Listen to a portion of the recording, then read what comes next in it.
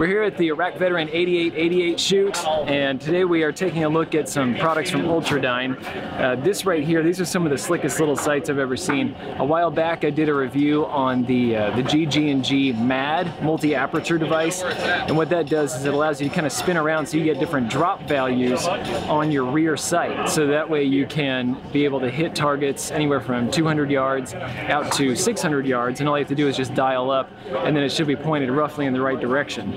This one right here takes things a little bit different direction. I've gotten to shoot some biathlon sights before that have a rear peep, kind of a, an aperture here at the back, and then they also have an open aperture at the front instead of that solid little post like you normally get on an AR-15 or an AK or whatever.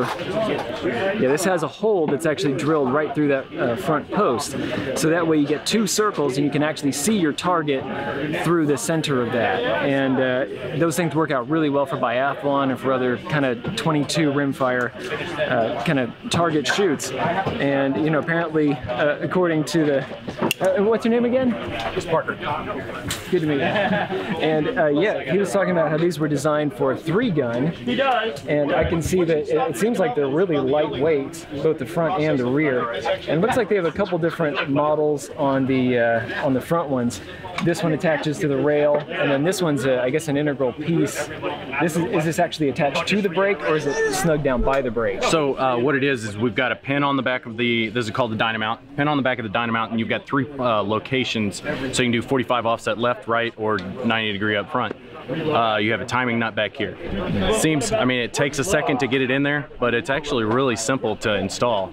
Yeah. So once you get through there, the difference from here to putting it here is you get an extra, depending on your rail, 2 to 3 inches of sight radius, plus you get the rigidity of your barrel, just like the old bolt action rifles that had that. So instead of having your rail that can move and put you off like, I don't know, up to 100 yards, or not at 100 yards up to a couple feet, yeah, this is going to keep you on target all through there. Okay, so if someone did want to pull this off, put it back on again, is it pretty easy to get it back to that original spot? Yes, you're always going to have to check your zero. It's not like a quick detach or anything like that, but it's pretty simple. You got the timing nut, you screw all the way down, screw this on, then back it up, line it up, and two wrenches, you're ready to go. Yeah, and this is one where I think it'd be a really cool idea if you did want to take this off, maybe get a bore sight laser or something so you can verify, okay, this is where I'm actually hitting, put it back on. That should be pretty simple. And yeah, show us some of the features of how you actually adjust this, because this is one of the slickest little things. All right, so I'm actually going to fold this down because when I go to shoot later, I want to hit.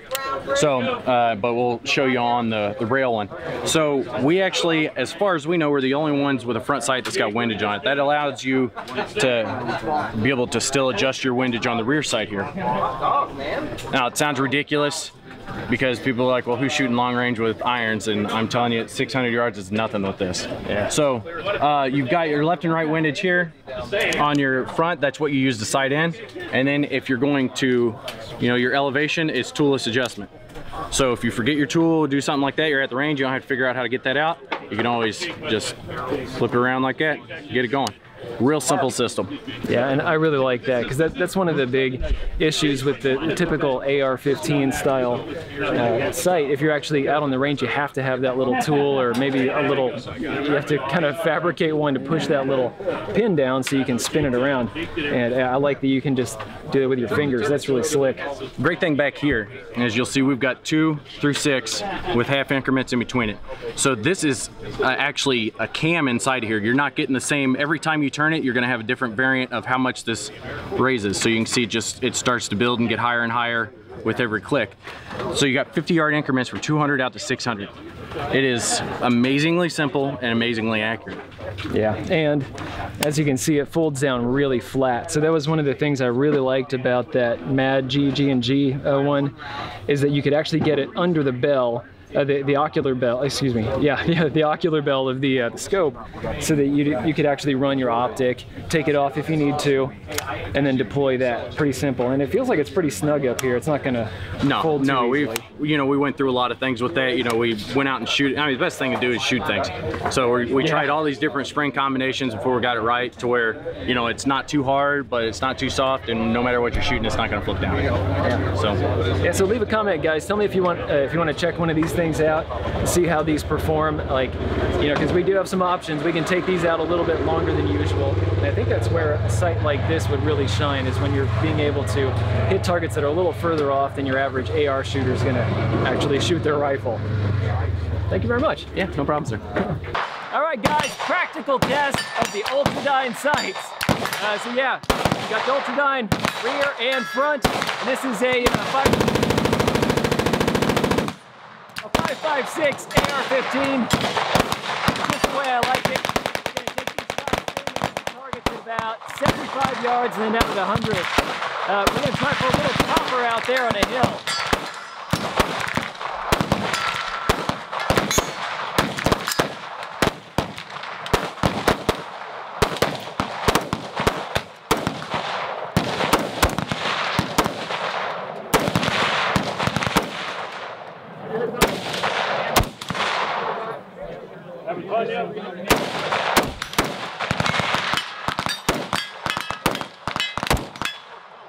Okay, initial reaction.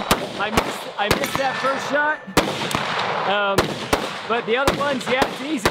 You can see straight through here. Of course, you gotta get a pretty big field of view going through here. And once you get those circles lined up, it's really easy.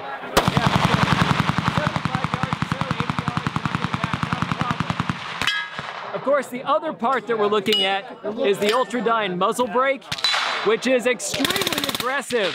I noticed it for the first time, there you go, when I was standing back behind the line and I felt this sudden wave of wind. Felt really refreshing on a cool day. Yeah, this thing really puts out some air. I can actually feel it going down my arm as I shoot. It really works. It doesn't feel like much at all. It does not feel like an AR-15. Let's see, I think we have one shot left. Let's do it.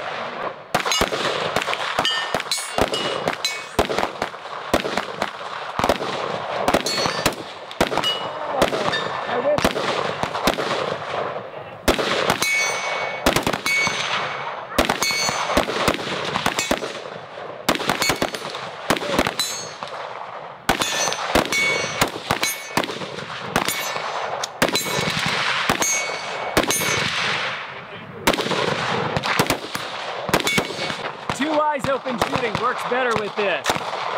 Yeah, the two images just kind of converge. It works out really well. Oh. The whole thing, if you try and line up the circles, you'll miss it.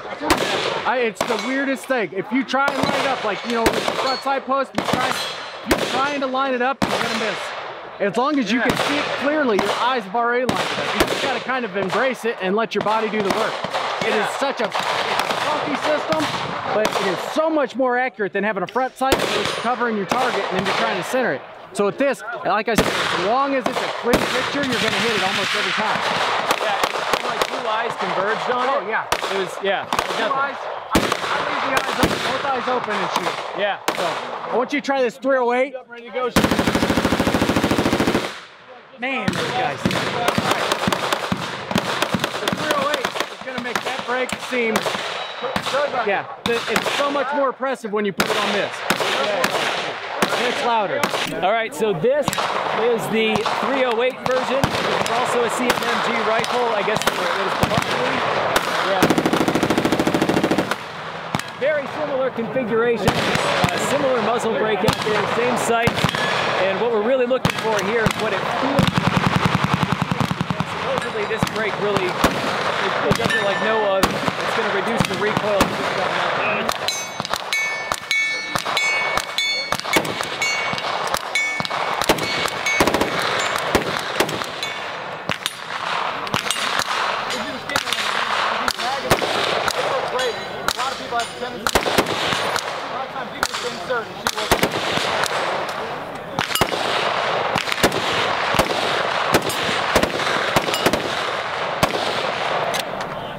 So what did it feel like?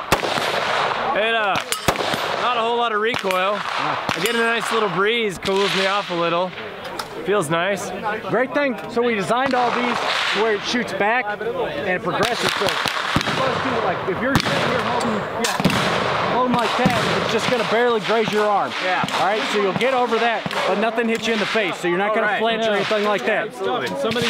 So when we kind of base a lot of stuff off 3-gunners, and you can take the volume of it, but you can't get hit in the face with wind and not, you know, it's gonna throw you off. So we made sure none of that happens. It ports out left and right up top, so you don't have a fireball in your way. You're never gonna be impaired by that. We've done a lot, well, they've done a lot of research to make sure this is the best it is. I've shot a lot of ARs, shot a lot of M16s, M4s, iron sights. This feels different, but in a good way. I've never felt a muzzle break like this, and I've never seen iron sights like that. And you know, I was gonna say it takes some getting used to, but maybe not really that much. You know, it feels pretty natural. It feels a little different, but I like it. Now you've got to train yourself on this as it's a different method. I mean, you're supposed to focus on your target. The number one thing is shooting is focus on your target. And with this, it makes you focus on your target. New shooters, what better way to show them than put them on this system? All right, focus on your target. Pull the trigger. Versus your target is that little black line that's fuzzy, wavy, and is that in on it? You might hit it. Pull the trigger. Cool. Thanks for watching. If you liked this video, be sure to like, share, and most importantly, subscribe. Even if you didn't like this particular content, go ahead and subscribe. There's probably something coming that's more up your alley. Check out this playlist right here. This is going to have videos in a similar vein to what you just watched. These 2 videos we cherry-picked for you. And finally, The Social Regressive is on Patreon. So you can become a patron of the destructive arts and earn some goodies while helping us to provide high-quality videos just by kicking us a few bucks a month. Thanks so much for your patronage.